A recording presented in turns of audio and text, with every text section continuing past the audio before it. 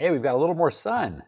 It's time for part 2 of our gardening Q&A. So let's get right into it. Have you ever used a green stock container, and what's your opinion of it? You know what? I think I'm the only garden YouTuber that has never been sent a green stock container. And that makes me a little sad. I don't know, they look cool. They look cool. They look like something that might be great for strawberries, lettuces. If you've had one and you like it, hate it, whatever, let us know in the comments. Have you ever tried electroculture? This has been a new and rather intriguing concept for me. I'm still fairly new to your channel, so my apologies if you've already discussed this in a previous video. So interestingly enough, I had never even heard of it. And until about 2 weeks ago, this question came along at a really interesting time.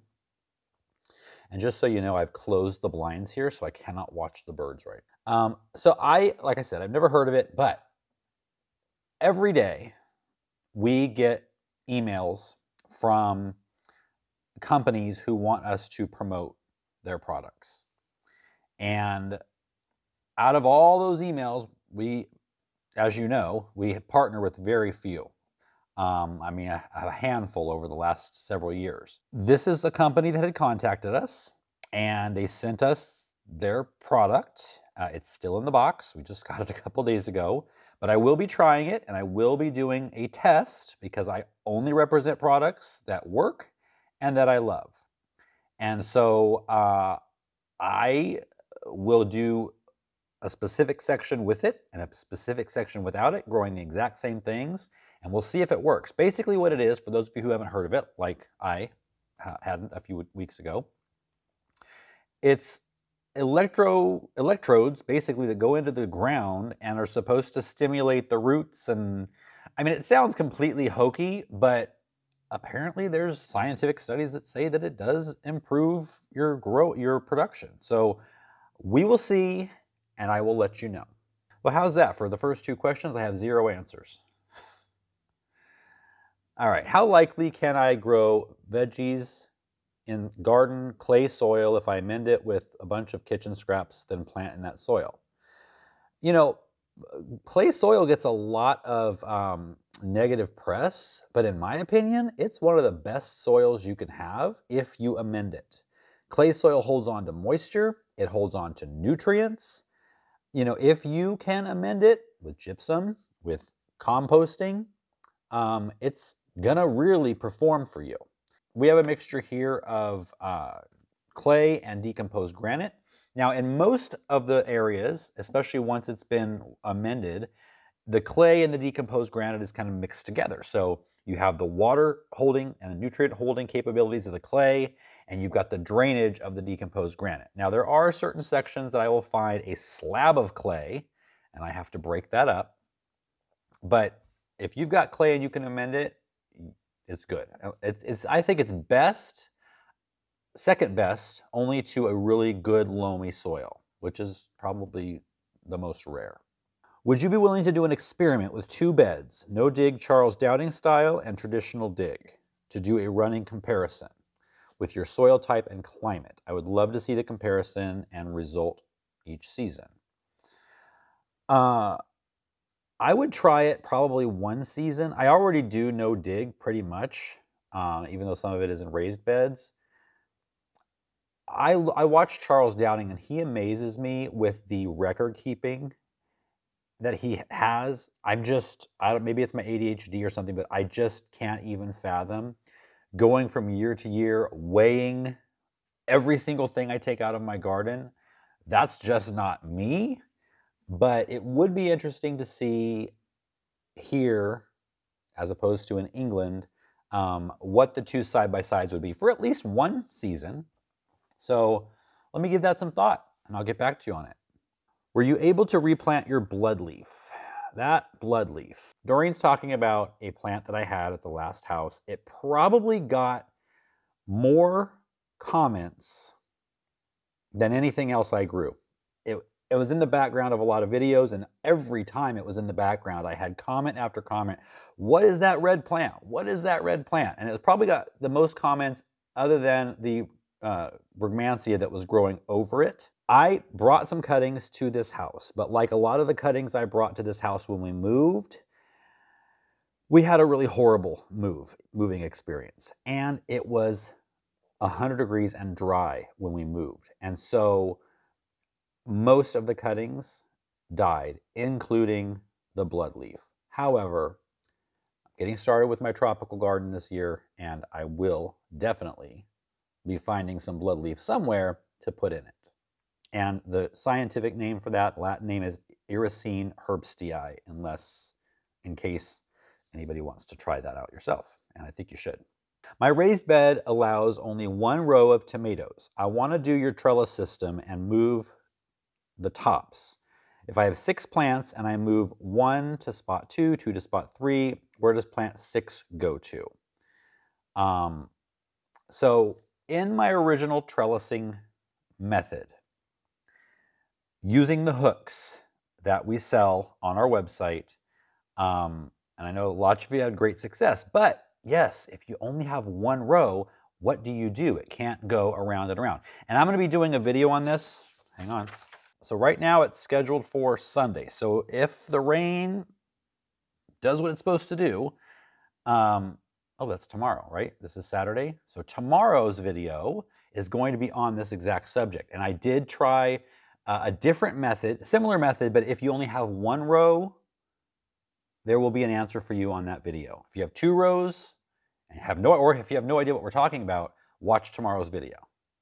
It's going to double, maybe even quadruple your tomato harvest. What is the best, cheapest seed starting mix? I want to sell plants at the farmer's market, but seed starting mix can get expensive. Right now I'm doing a mixture of coconut coir, peat moss, and perlite, sometimes adding humic acid and azomite. I mean, what you're doing, you can keep doing that. I wouldn't add the humic acid and azomite. I think that's too many nutrients that just isn't needed in something small that someone's going to put into their garden as a transplant. So taking that out should save some money. And it usually is cheaper to make your own, so you're doing all the right stuff.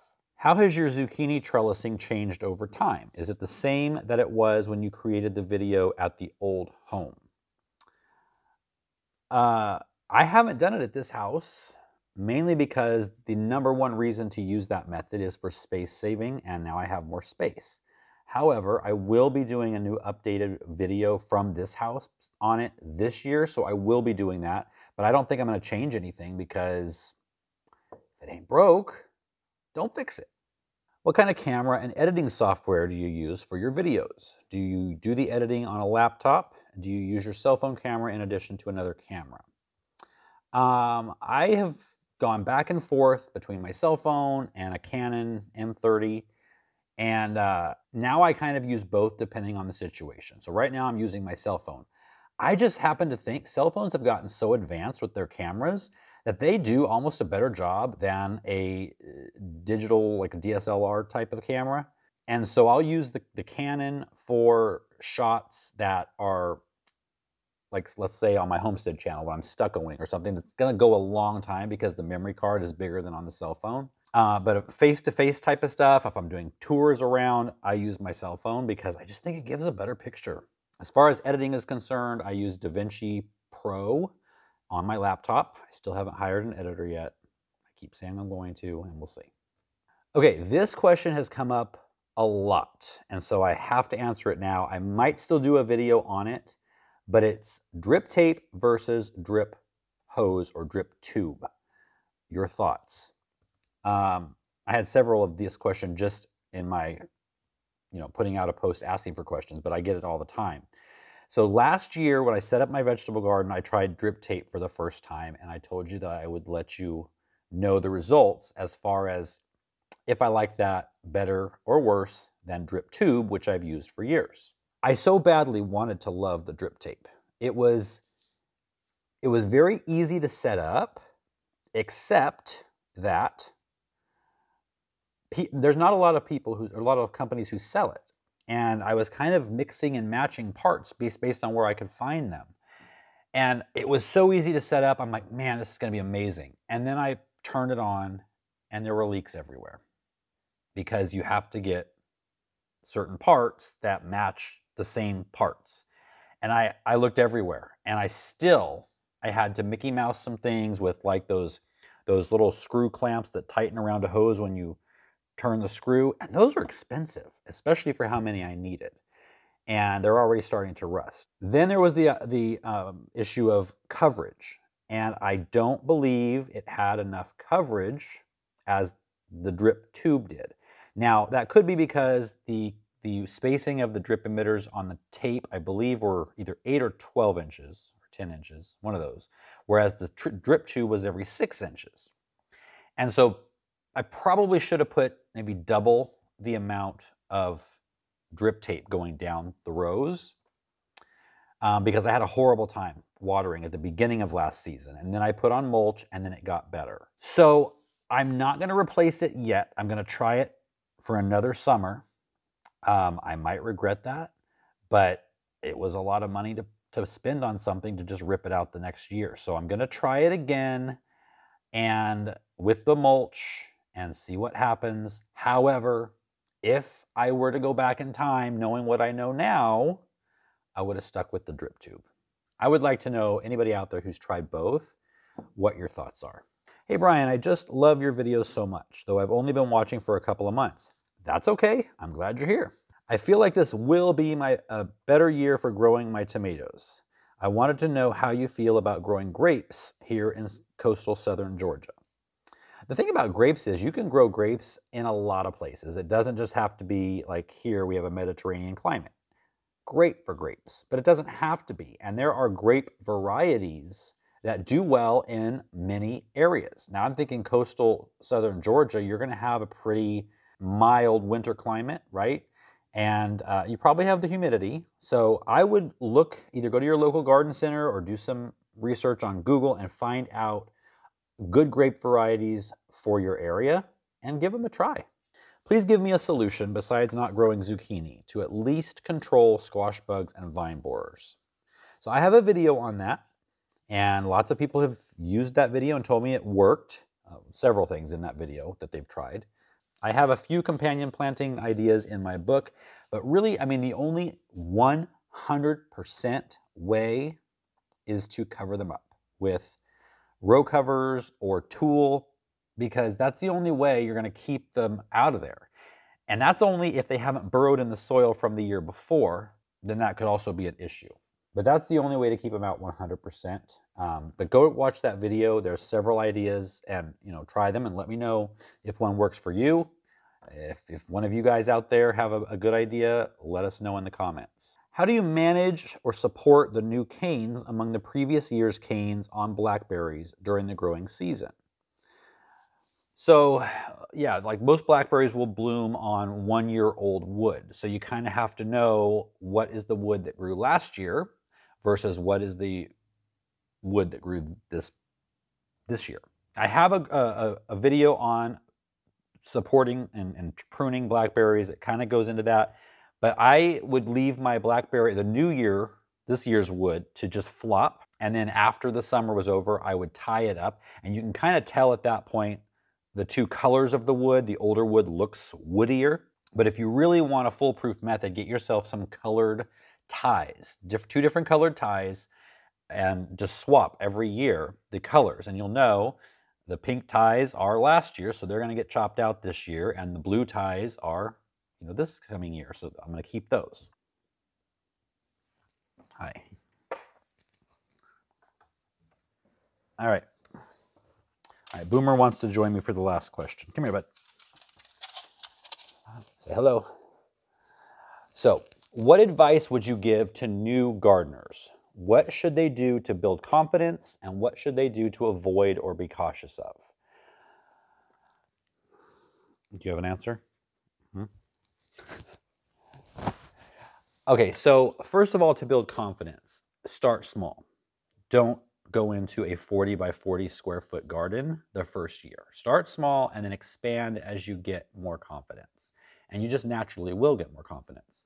I would watch more of my videos or somebody else's. Never stop learning, ever. I've been doing this for over 35 years now maybe.